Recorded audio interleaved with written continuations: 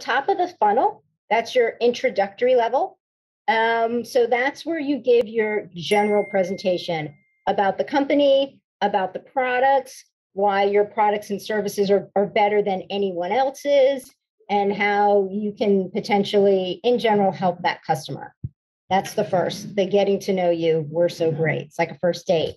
Then the second step is maybe the needs analysis, or where you learn more about the customer's problem and really get into the customer's issues and the customer's business. Because ultimately in sales, no matter what CRM you're using, no matter what process you're finding, sales is about relationships. And if you are not on board with your customer, then you're not helping them. And if you can't help them, you can't sell to them. So that's, that second is really for the deep dive into learning about the customer. And then from there is kind of the RFP, the solution. Now that you know us, now that we know you, let's see how we can merge those two and really how our services and products are going to solve your problem, customer. So that's your third big presentation. And then from there, you get your references and your qualifications and all that other stuff. Got it.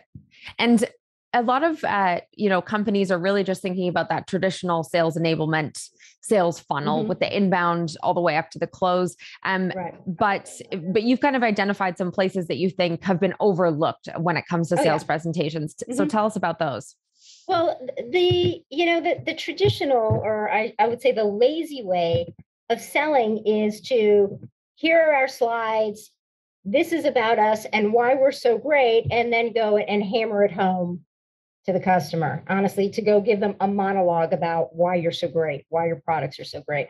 That doesn't really play very well because nobody wants to be talked at. In business, in life, it's always better when there's a volley, when both people are contributing to the conversation. It's not a one-sided conversation. And I think that's the biggest mistake that a lot of salespeople make and a lot of sales organizations is they here's all your information, now go and present.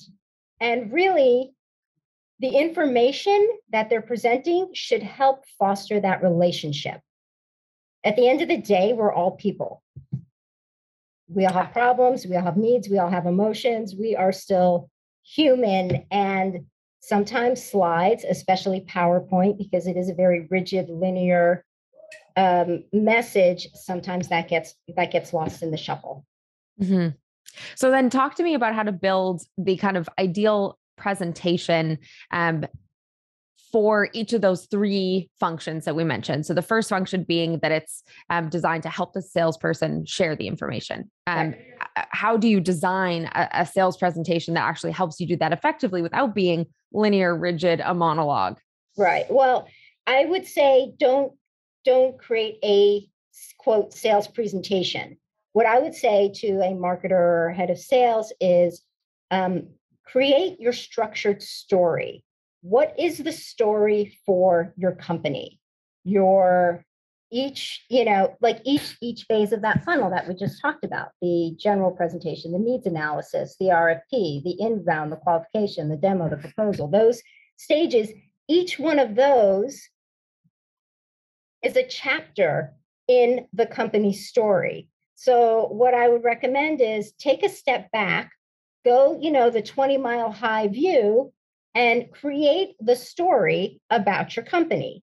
And that story might include, the company history, the company mission, a chapter about your product. Each product might be its own chapter, a chapter for case studies, a chapter for videos, message from the CEO, or maybe some of your advertising commercials, or create the whole comprehensive story for your company where, every presentation is a chapter.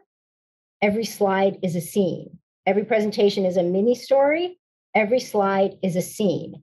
And you put that library together, and then you make it available and readily accessible to your team. So then they can say, okay, I'm doing an introductory general presentation with Sarah Higgs today. I'm going to pull these general slides out. And you know what, she is interested in product number 23. So I'm going to pull a couple more slides about product 23 into my presentation. So they can kind of pull the slides, pull the scenes, so to speak, and then customize the deck for that meeting.